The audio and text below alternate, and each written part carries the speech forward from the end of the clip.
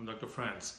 I would like to explain to you what is osteoarthritis of the knee and what can we do to treat it.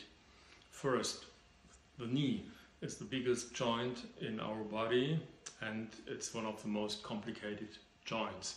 As you can see here, this white surface is absolutely smooth.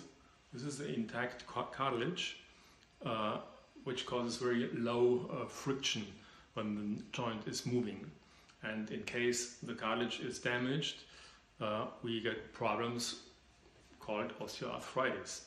When we have a look through our arthroscope, it's a device like this.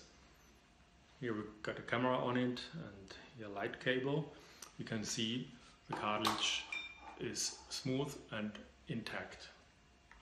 In case of arthritis, we first try so-called conservative treatment without surgery. This means control your body weight, keep moving, try to build up muscles and avoid bad things to do with your knee, like running or playing football or soccer. A very good therapy is so-called ACP, which stands for autologous conditioned plasma. It is made from blood taken from the patient's vein, and after short processing we can do injection inside the knee to minimize the complaints of the patient. With an operation like this, we can smoothen rough cartilage surfaces.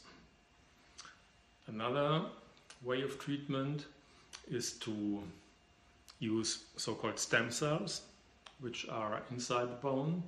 We put little holes in the bone and put a so-called matrix on it. It's called the AMIC procedure to give the cells something to heal in. So we get very good results. In such a case, with a very strong deviation of the leg axis, it's possible to do a so-called osteotomy. We do a correction of the wrong leg axis, and with this device, which is a brand new carbon fiber plate, we can fix the bone and the patient is able to put weight on his knee after only 1 week after surgery.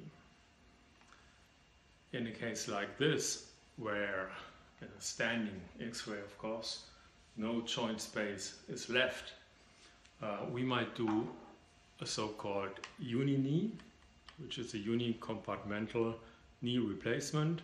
Only this small device is put in the knee at this place where the damage is.